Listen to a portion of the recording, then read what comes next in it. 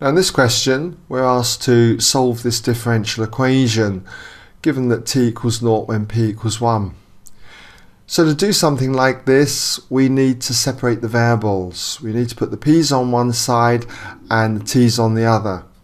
So if I was to divide both sides by p and 5 minus p and get rid of the dt, I would end up with this. It would be 1 over p multiplied by 5 minus p dp would equal 1/15 of dt. But I need to integrate both sides, so we'll slip an integral around this side and an integral around that side. Now, how do we go about integrating 1 over p multiplied by 5 minus p? Well, in the previous part of the question, they asked us to express this in partial fractions. And we got that this came out to be 1 over 5p plus 1 over 5 multiplied by 5 minus p. And so therefore, we've got to integrate all of this, okay, with respect to p. That's going to equal the 1/15, the integral of 1/15 dt. Now at this stage I notice that 5 is something that it goes into the 15, so we could clean this up by multiplying through by 5. If I multiply this term by 5, I'm going to get just 1 over p. I'm going to get 1 over 5 minus p, and if I multiply this term by 5, I'm going to get a third here. So that helps me because in the next section that means we've got to integrate just simply 1 over p and then 1 over 5 minus p. And looking ahead I can see that these two are very easy to integrate now, so this is looking good. So here we've got the integral of a third with respect to t. So what is the integral of 1 over p? Well, it's the natural log of p. So we've got that. And the integral of 1 over 5 minus p is going to be minus the natural log of 5 minus p. We should be familiar with this type of integral, where if you differentiate the bottom and essentially if it gives you the top, or where you have to multiply it by a constant, it's going to be a natural log type. So you can see that if I differentiate 5 minus p, I'd get minus 1. But if I multiply minus 1 by another minus 1, I get plus 1. Okay, so hope you got that on those two. And when it comes to integrating 1/3, it's just going to be 1/3 t. And then don't forget we've got a constant coming from this integral, constant coming from this integral. If I take this constant that we would have to the other side, group it with the constant from this side, we just get one constant. I'm going to call that constant, let's say, c. Now I've got to work out what that constant c is, and I can do that from this information up here. We know that when t equals 0, p equals 1. So if I substitute these values into here, what do we get? Well, we get the natural log of 1. Let's just put it in here.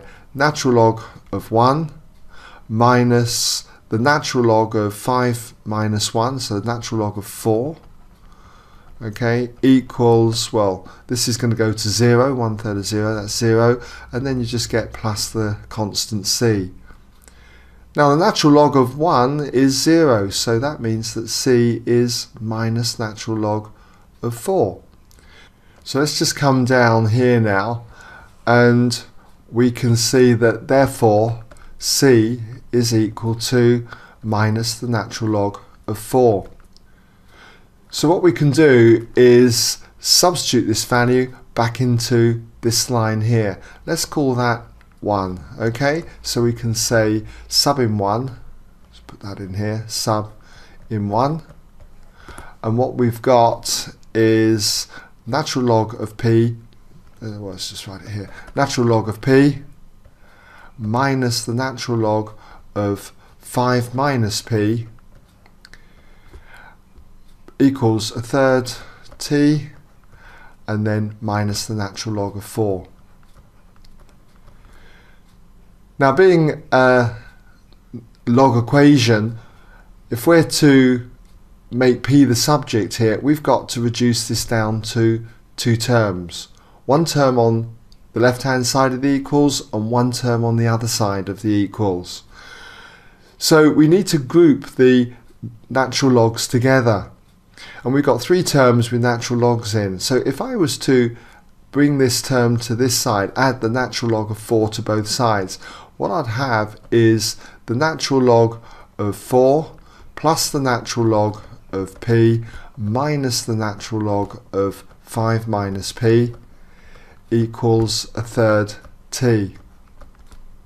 Now I can group these together now using log rules. If we add 2 logs, it's the same as multiplying, and if I subtract 1, it's the same as division. So this can be simplified to the natural log of 4 times p divided by 5 minus p. Okay, and then that equals 1/3 t. Now I've got my 2 terms, natural log on one side and a value on the other side. So I can anti-log this, remove this natural log. And if I do that, we get 4p over 5 minus p equals e to the power a third t. Now if I'm to make p the subject, I need to multiply both sides by 5 minus p. So therefore we've got 4p equals e to the third t multiplied by 5 minus p. And now I'm going to expand the bracket here. So we've got 4p equals 5e to the 1/3 t minus p e to the 1/3 t. So I've got 2 terms that contain the subject p. So I now need to add this term to both sides. So if I do that, we've got 4p plus p e to the 3rd t equals 5e to the 3rd t. Whoa, this is long. So let's just come down here, squeeze this in. We can now factorize these 2 terms. We can pull out p as a common factor, so therefore we've got p multiplied by 4 plus e to the 3rd t equals 5e to the 3rd t. Hope you can see that because it is quite small at the moment. So if we now divide both sides by 4 plus e to the 3rd t, we've got that therefore p equals 5e to the 3rd t, all divided by 4 plus e to the 3rd t.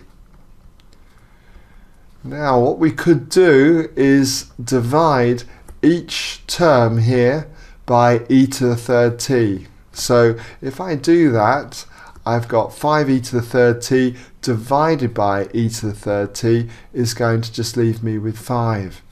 So as long as I do the same to top and bottom, it doesn't alter the value of the fraction. Here I'd have 4 divided by e to the 3rd t, and for this term e to the 3rd t divided by e to the 3rd t is 1. So I can now see that I've got p equals 5 over, well, let's just write this 1 first, 1 there, and then this is the same as 4 times 1 over e to the 3rd t, which can be changed to 4e to the minus a 3rd t. Now we were asked to show that P had the form some constant, A, some integer in fact, it said, A over another integer, B, and then another integer, C, e to the minus a third t. So you can see that we have got that particular format. So we can say where A is equal to 5, B is the 1, and finally C is equal to the 4. Not that we had to write down what these integers were, we had to just get it into this format, and because they are integers, as we can see up here, then we know that we've done it correctly. Okay, so some question, I must admit, I haven't seen questions like that in the papers before, as long as that, okay, if that's any consolation. So there you go. All right.